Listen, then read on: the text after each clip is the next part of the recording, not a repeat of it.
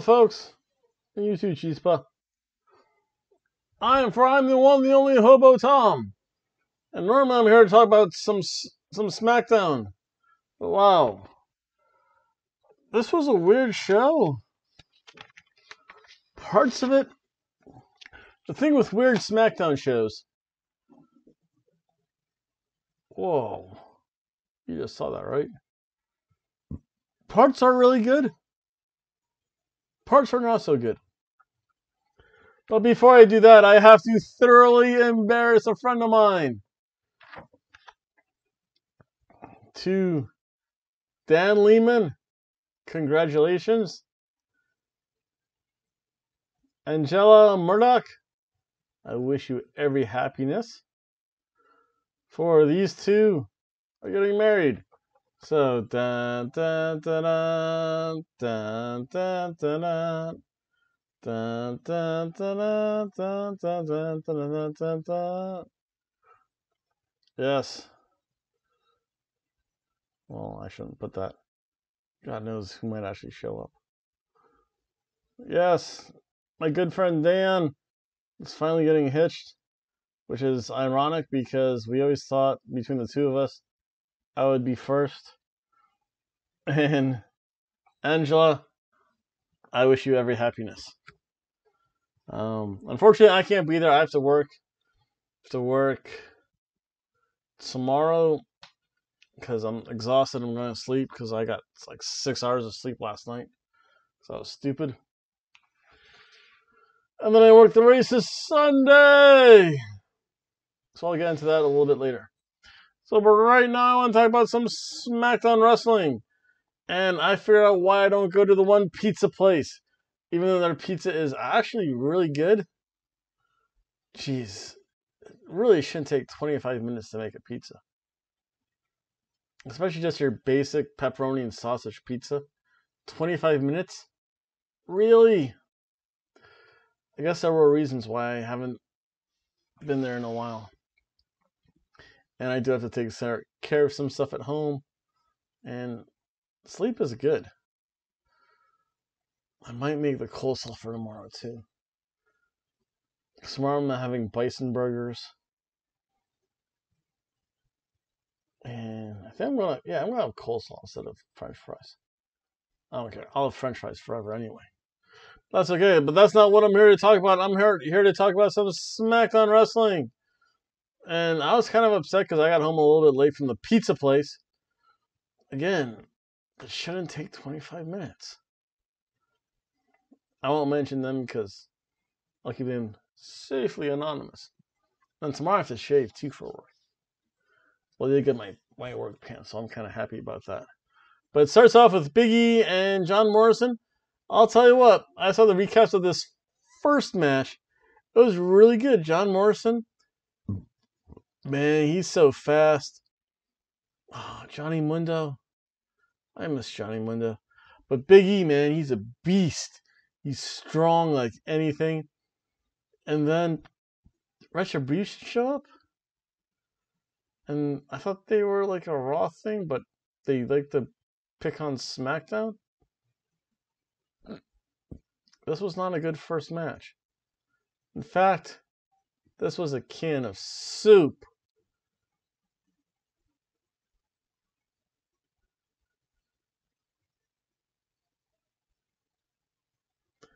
It was good. That's about all you can say about it. And there's Baron Corbin. And he's like, I'll lead you. I'm going to be the Pied Piper.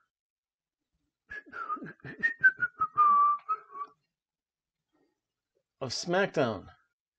So he went from the Possum King to the Pied Piper. I don't know, Baron Corbin. Hey, they're paying him piles of money. He's probably saying, you give me piles of money, I'll be the freaking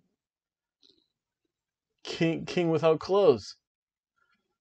So, hey, power to him. I'd be the king without clothes if they paid me hundreds of thousands of dollars, not millions of dollars. I'd do that too. In fact, I would, if they gave me $50, I'd be Hobo Tom for them. But that's neither here nor there though. Big E then starts to call out. The SmackDown wrestler says, "We have to stop this." He says, "We have to stop this Foot Clan from Teenage Mutant Ninja Turtles."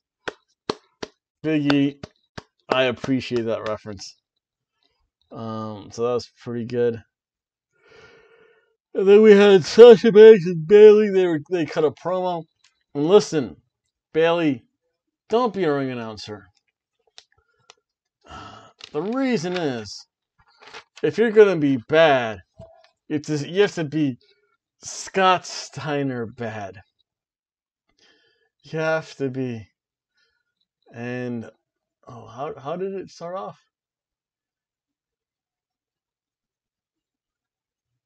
All you trailer park trash boys and hookers, shut up, because this is your main event.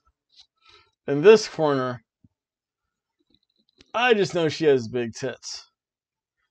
And in that corner, and her opponent from some trailer park, in a trailer park, she just has a fat ass. And that's how Scott Steiner would do his ring introductions. Bayley, don't be a ring announcer. Stay a professional wrestler. Because it wasn't that funny. They announced the Women's Battle Royal to see who gets to face Bayley on SummerSlam, which is a week from Sunday. And then, oh wow, is it actually going to be? I don't know. I don't think WWE knows its days of the week. It was the first Sunday in September is the 6th. The 23rd, the 30th is the week after SummerSlam? I don't know. I'll have to double check some stuff, folks. Having pay-per-views that close together, especially a Big Four and something else, not good though. So here, during the ring introductions, the Iconics got introduced. Tegan Nox. Oh, wait a second. Stay right there, folks. I have to go get something.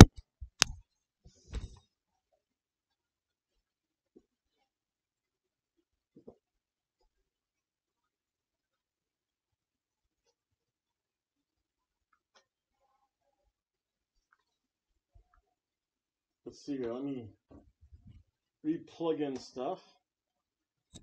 Find stuff. Yes, because it's this one. And the only Tegan Nox. So let's see here. The reason why I took that little timeout is whenever Tegan Nox gets announced, even though she kind of swings AC/DC, or swings AC now. Let's see, where is she? Oh, there she is. Oh, wait. Tegan Nox. Look at that. Tegan Nox. But who's that? That's me. Hobo Tom.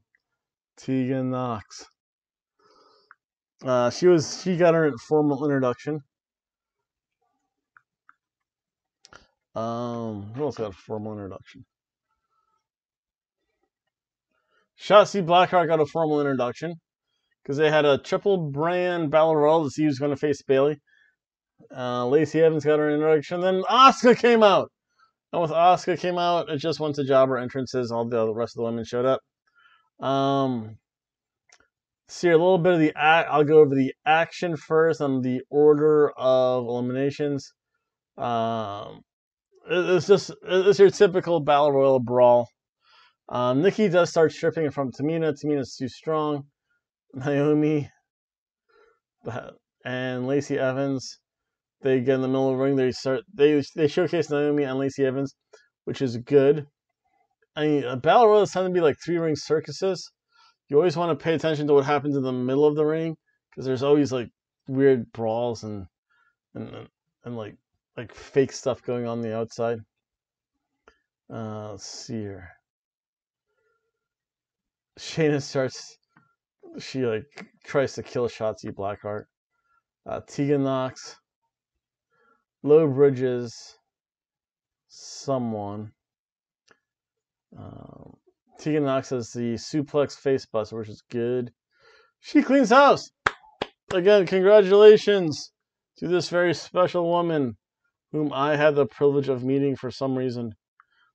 And it probably still embarrasses the heck out of her that for some reason she actually allowed herself to get a picture taken with me. I'm doing that so I can get to the picture. Oh, wait. Oh, no. There she is again. Tegan Knox. Yes. I look way too happy in that picture this year. I'll just leave that up for now. I think I have her autograph up there. Was this before I actually got autographs? I don't have her autograph. Darn it. Shoot. I don't care. I have Xylee's autograph. Only one I cared about anyway. But let's see here. So Tegan Knox cleans the house. Dana Brooke's still in. She actually never entered the ring to begin with, so she hasn't technically become a part of it. Then Shayna versus Asuka at the very end. Asuka's the best. Asuka takes on. She goes to the outside. On the apron, she takes out Sasha Banks and Bayley. And then when punched, she actually lands on Bayley and Sasha Banks. Good spot. I appreciate that. Asuka eventually tosses out Shayna. Asuka, all belts, Asuka. All hail Asuka. We're not worthy, Asuka. We're not worthy, Asuka. We're not worthy. The way the eliminations happened is that Ruby Riott got eliminated first, followed by Billie Kay and then Peyton Royce. Pretty close together. Liv Morgan gets eliminated, then the four of them just starts a brawl. Nikki Cross gets eliminated after she strips a little bit. Tamina then is eliminated. Naomi gets tossed out. Naomi gets tossed out, gets punched out from a women's right by Lacey Evans. Then Lacey Evans, ding, she gets out of the ring too, followed by Bianca Belair, and then Tegan Knox, Dana Brooks, and then Shayna. Asuka's the last woman standing. Again, I want to see Asuka with all the belts. If not, just let Asuka leave, have her go back to Japan with Kairi Sane, and just tell everyone that F you. So, and then we go back commercial. Actually, for the most part, this was a cheeseburger match. I applaud it.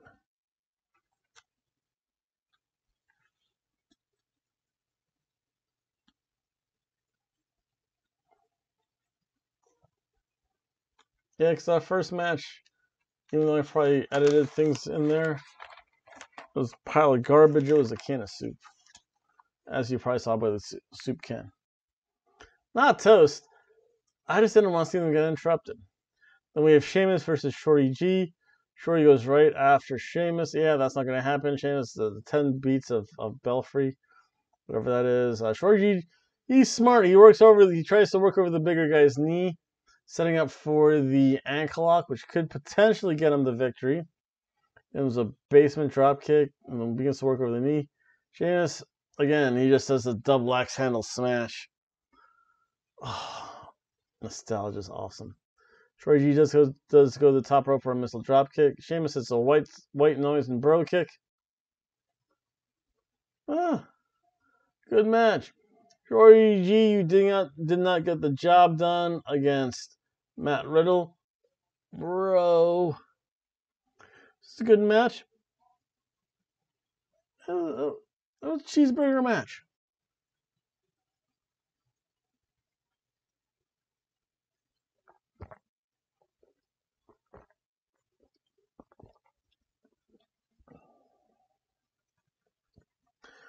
And there's AJ Styles and Abyss. Oh, wow. For a second, I thought Bruce Pritchard. I'm like, sitting down, Abyss looks like Bruce Pritchard. But then when he stood up, I'm like, when did Brother Love get that tall? No, Abyss. Oh, Joseph Parks, thank you so much, sir. It's so good to see you in WWE do something.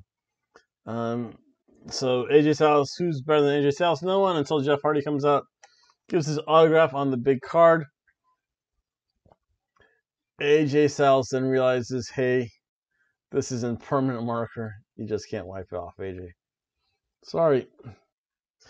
Then we have Grand Metal League Shinsuke Nakamura and Cesaro on the back. Lucha House Party steal the belt. Wait a second. Is Lucha House Party becoming Yano's Chaos, where they just steal the belt and declare themselves champion? Indeed. Break. So then we have Grand Metal League versus Shinsuke Nakamura. This is good. Grand Metal League has the advantage early with the head scissors. So fast as Grand Metal League. This is like when New Japan would face off with CMLL. This was actually pretty darn entertaining. Grand Metal League is so fast, but Shinsuke is a classic strong style with those kicks. And then we have Kalisto returning. Ole, ole, ole, ole. Lucha.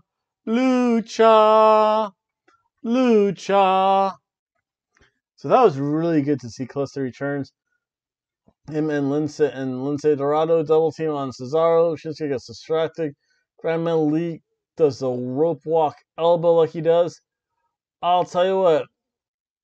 It was so good to see Kalisto and the Lucha House Party back. This was a fun match. It sets up, maybe they will give Lucha House Party a tag team title shot. Indeed. This was a cheeseburger match.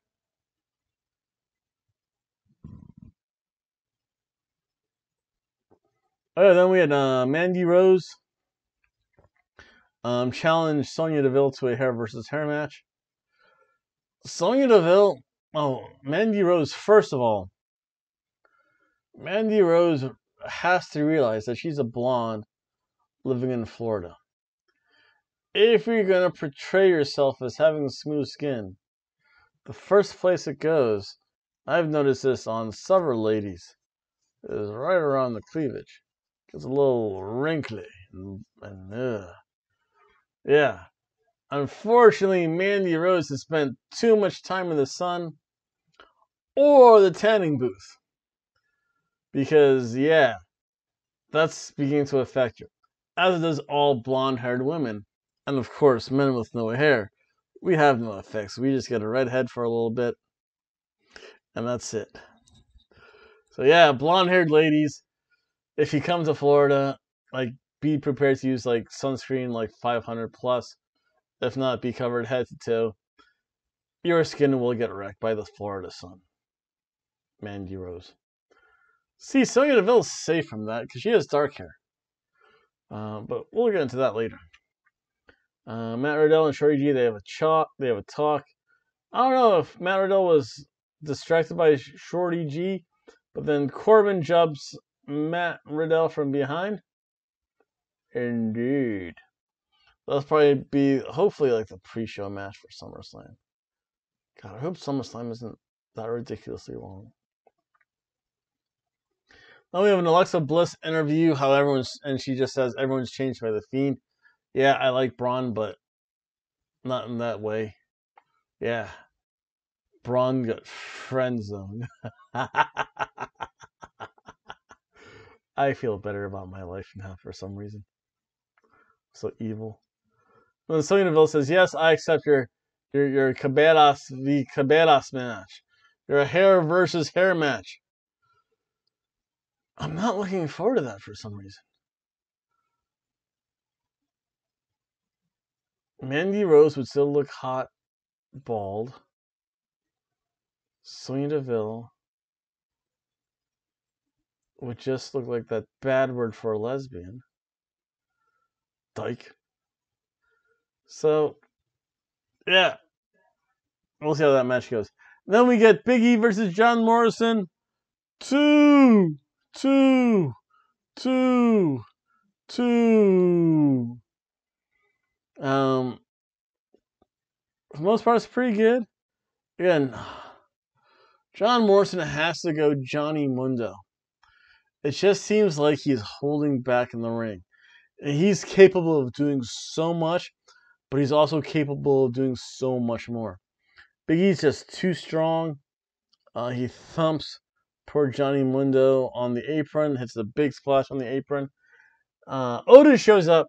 Hey, Miz, you're a bad person. And he has a briefcase with him. I almost forgot Otis has that briefcase. I was waiting, and my prediction still has some time on it. So let's not go bonkers. I would predict that Otis would cash in the briefcase to help Heavy Machinery. They haven't done jack squat with Otis besides having him in a romantic angle with Mandy Rose. Then the lights start to shade. They cut, and Retribution's in catering. If you're gonna destroy all places, why catering? Doesn't make sense. I don't know.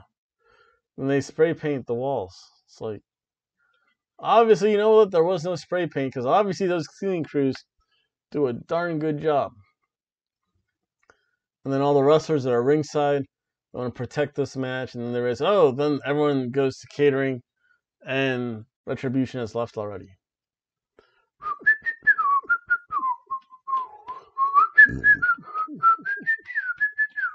It's like a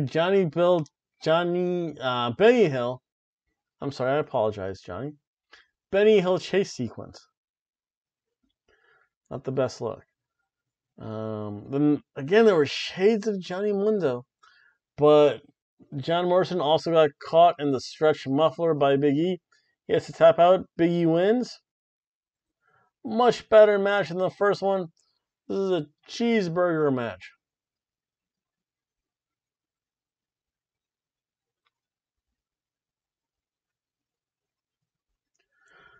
Then Sheamus shows up for whatever reason. Braun then shows up. Braun Strowman. Alexa Bliss shows up. She slaps Braun senseless. Not the brightest thing to do, Alexa Bliss. Because then Braun picks up poor Alexa in the gorilla press, and you can tell, it's like, okay, we have to get this done. So initially he had her up here. The muscles do build up lactic acid. Like, eventually she get on here, and then he realizes it's like, oh, I'll put you back up there. Lights went out. It's like, turn the lights out. This is long. And he tosses Alexa Bliss down. Braun teleports out of the ring. Into the ring jumps the Fiend. And Braun laughs. Fiend laughs.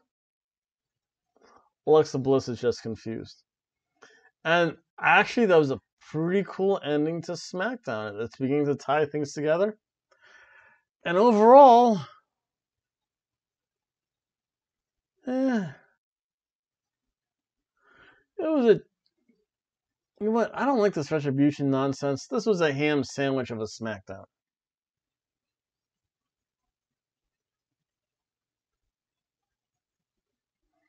That was SmackDown for a Saturday night. And I get to relax, and I'm going to sleep soon. So next week's schedule. Monday, it's going to be your typical Monday Night Raw. Tuesday is Tuesday live streaming for Impact Wrestling. Wednesday, there is no AEW. I am not watching NXT. I am going to... What am I going to do? Oh, there's going to be some racing videos because I get to work the races this weekend. We'll get to see all the new things they've implemented. I have signed my life away to NASCAR. So if I get sick and die, NASCAR can say, next! So that should be interesting. I honestly just hope I get some like NASCAR-inspired like face mask, and I'd be happy. Because I had to wear it to my other job and just mock my other job too, saying, we could have done this. But that's okay. So Wednesday's going to be pretty simple. That video will be up there pretty quick, folks. Trust me. Thursday, it's going to be predictions.